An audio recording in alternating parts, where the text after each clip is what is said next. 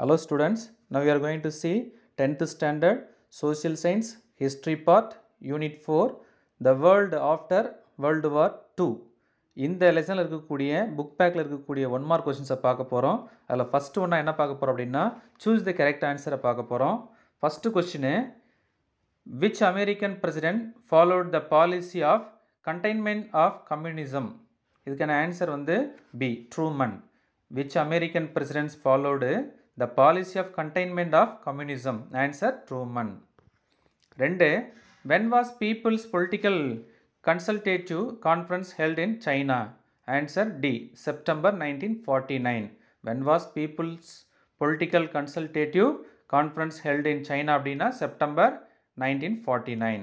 3. The United States and European allies formed dash to resist any Soviet aggression in Europe? Answer B, NATO. The United States and the European allies formed a dash to resist any Soviet aggression in Europe. அப்படின்னா answer NATO. Fourth question, who became the chairman of the PLO's executive committee in 1969? Answer B, Yasser Arafat. Who became the chairman of the PLO's executive committee in 1969? அப்படின்னா answer B, Yasser Arafat. Next question, when was North and South Vietnam united? Answer B, 1976. When was North and South Vietnam united? அப்படின்னா 1976. Sixth question, when was the Warsaw Pact dissolved? அப்படின்னா answer D, 1991. When was the Warsaw Pact dissolved? அப்படின்னா answer 1991. Next, fill in the blanks. Dash was known as the father of modern China? அப்படின்னா answer Dr. Sun Yat-sen.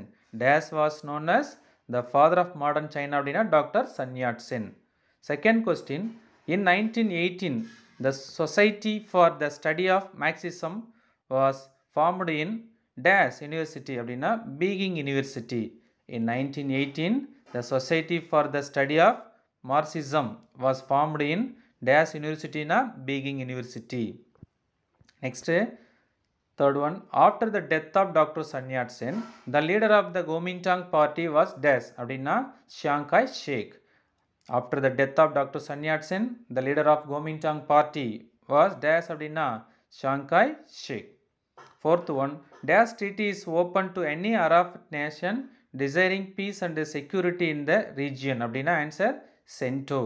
Dash treaty is open to any Arab nation desiring peace and security in the region அப்படின்னா CENTO.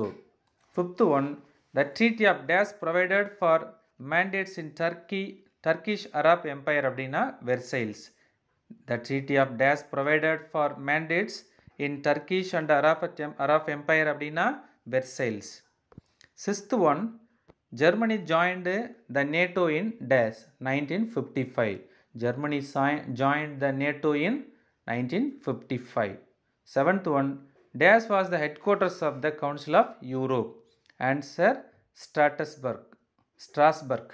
Dash was the headquarters of the Council of Europe? Answer Strasbourg. Eighth one, Dash treaty signed on February 7, 1992 created the European Union? அப்படின்னா Maastricht Treaty. Dash treaty signed on February 7, 1992 created the European Union அப்படின்னா answer Maastricht Treaty. Next, third one, choose the correct statement or statements. 1. In China 1898, the young emperor under the influence of the educated minority initiated a series of reforms known as 100 Days Reforms. 2. The Kuomintang party represented the interest of the workers and the peasants.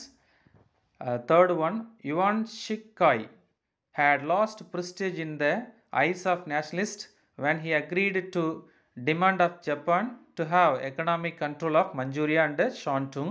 Fourth one, Soviet Union refused to recognize the People's Republic of China for more than 2 decades. Answer பார்த்தீங்கன்னா 1 and 3 are correct. Second question, in 1948, the Soviets had established a left-wing government in the countries of Eastern Europe that had been liberated by the Soviet army. 2.